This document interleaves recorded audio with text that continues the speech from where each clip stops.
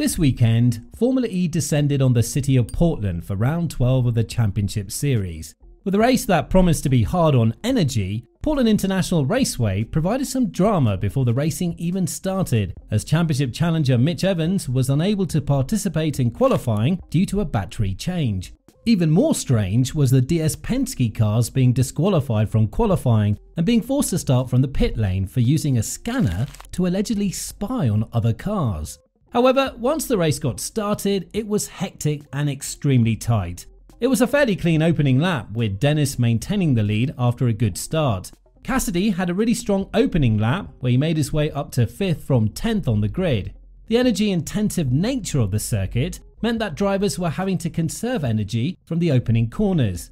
Such was the increase in lap times that the DS Penske's, who started from the pit lane, were able to get up to the back of the pack by the end of the second lap. Despite the drivers already conserving energy, some were already starting to make big moves up the field, including Da Costa on lap 2. The bunched up nature of the race quickly claimed its first victim, with Muller suffering from wing damage on lap 3. The following lap, the two Nissans made contact with Fenestras, damaging his front wing, brushing the rear of his teammate's car at turn 1. A frenetic couple laps resulted in most drivers taking their first attack mode. However, suddenly on lap 5, the safety car was called out due to Mary-stricken Mahindra grinding to a halt at turn 8. A brief safety car period resulted, and we were quickly back to green flag racing.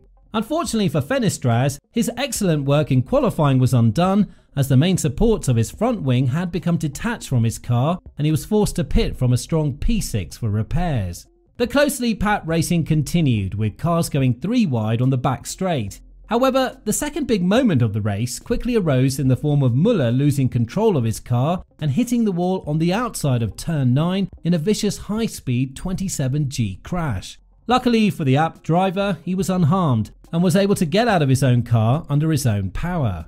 After the safety car period, the racing became tougher and tougher as drivers started to fight to hold their positions as the laps wound down. Jev was a victim of this, as he went a bit wide on the grass at turn 9 and dropped a handful of positions. Cassidy, who was cutting a hole in the air for the drivers behind, was masterful in managing his energy while keeping a number of fast drivers behind him. However, Da Costa's move for the lead on lap 20 proved to be a turning point in the race as he started to push the pace, spreading the field out behind him. With 4 added laps to the race because of the 2 safety car periods, there were 6 incredibly crucial laps left. Cassidy reclaimed the lead on lap 26, with Dennis gunning for a move and Da Costa around the outside of turn 2 on lap 28. Further back, there was some minor scuffling for position between Bird and Gunter, leading the latter to drop a couple of positions. As the laps ticked down, Da Costa took the lead with an ambitious lunge down the inside of turn 10 on lap 29. However, Cassidy was not to be outdone. He swiftly repassed the Portuguese driver into the first corner on the following lap, and with the drop of the checkered flag quickly approaching, Dennis made a last gasp pass on Da Costa to take P2 with only corners to spare. Nick Cassidy took the flag to win the inaugural Portland E-Prix in spectacular fashion. Now, let's take a look at the race result from an afternoon of great racing at Portland International Raceway. First, taking his 3rd win of the season was Nick Cassidy. Second was Jake Dennis, his 3rd straight P2. And taking the final position on the podium was Porsche's Antonio Felix da Costa. Recovering to a remarkable P4 from P20 on the grid was Mitch Evans. In P5 was another driver who had a strong recovery drive, Envision Sebastian Buemi. Max Gunter finished P6 for Maserati, who is continuing to build on a solid run of form. Lucas Di Grassi finished in a very strong P7, giving him his first point since the opening race of the season in Mexico City. P8 was Pascal Wehrlein, who struggled to catch up to the race leaders after struggling in qualifying. Nissan's Norman Nato managed to salvage some points in P9 after a tough race starting in P3. And finishing in the final points-paying position was Freins, who got his 2nd points finish of the season. Sam Bird, who finished 7th on the road, was dropped down due to a penalty. Mortara, Muller and Mary failed to finish. Next, let's take a look at the drivers and teams championship standings with 4 rounds remaining.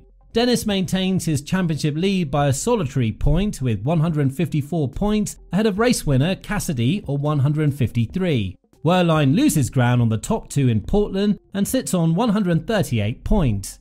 Evans remains in fourth with 122 points but falls further behind Dennis and Cassidy. Verne and Da Costa are 5th and 6th with 97 and 93 points respectively. Gunter stays in 7th with 78 points. Two of the most veteran drivers on the grid, Buemi and Bird, are 8th and 9th respectively in the championship with 72 and 62 points. Rounding out the top 10 is McLaren's Jake Hughes with 46 points. Van Dorn is 11th with 42 points, followed by Rast with 40. Fenestras sits on 31 points in 13th, with Degrassi in 14th with 24 points. Lotterer and NATO are level with 23 points in 15th and 16th respectively, and the lead NIO Dan Ticktum has 18 points in 17th, just ahead of Mortara, who's one back on 17 points.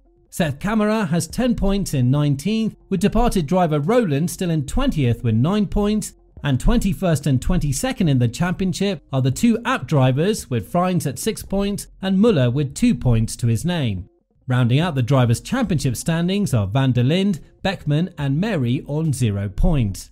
To close up, here are the team's championship standings. Porsche maintains their lead at the top with 231 points, however Envision in second is closing up to them with 225 points. A bit adrift in third are Jaguar on 190 points.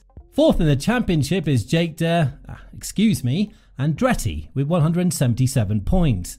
DS Penske are 5th with 139 points. Maserati passed McLaren for 6th with 95 points on the back of Gunter's strong performance, and McLaren themselves with 86 points remain well clear of the Nissan Works team, who are 8th with 54 points. Mahindra passing NIO for 9th with 33 points, putting them 5 points clear of the Chinese outfit. Apt bring up the rear of the team's championship with 8 points. Season 9 of Formula E continues next month as we return to Rome for a much anticipated doubleheader.